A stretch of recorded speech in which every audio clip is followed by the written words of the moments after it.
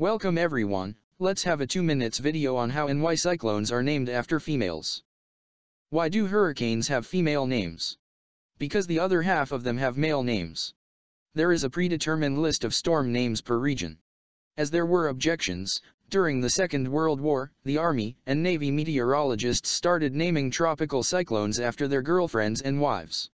Cyclones were usually not named. The tradition started with hurricanes in the Atlantic Ocean, where tropical storms that reach sustained wind speeds of 39 miles per hour were given names. Incidentally, hurricanes, typhoons, cyclones are all the same, just different names for tropical storms in different parts of the world: hurricane in the Atlantic, typhoon in the Pacific and cyclone in the Indian Ocean. If the storm's wind speed reaches or crosses 74 miles per hour, it is then classified into a hurricane, cyclone, typhoon.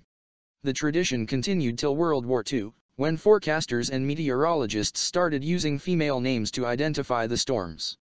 The year's first tropical storm was given the name beginning with the letter A, the second with the letter B, and so on through the alphabet.